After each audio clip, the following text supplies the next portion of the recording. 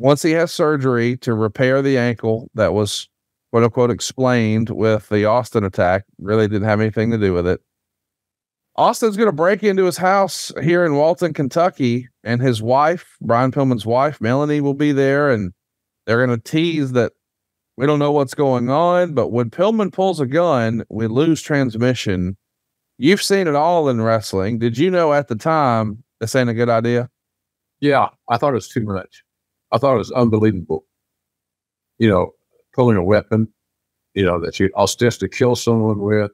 It's a little too far for pro wrestling, in my opinion. So, yeah, I thought it was way overboard.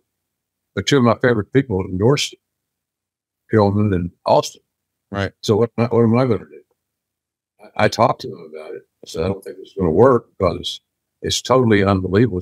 It's beyond the realm of possibilities. Of course, their defense lost. Nobody's ever done it. It's a big deal. Let's give it a shot. Don't be unfair. Blah, blah, blah.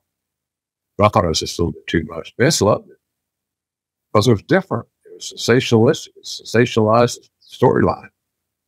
But it was hard to swallow for me because I just thought we're way over the top on this. If they were to roll their eyes, they get bullets back it up, they don't kill nobody else. Brian's not going to shoot Steve. So that's where we were with that deal. I thought it was too much.